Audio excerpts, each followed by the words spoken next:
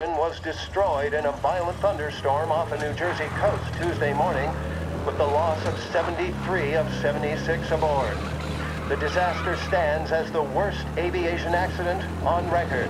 Yesterday, one of the survivors, Lieutenant Commander Herbert V. Wiley, spoke to members of the press and gave a brief account of the tragedy.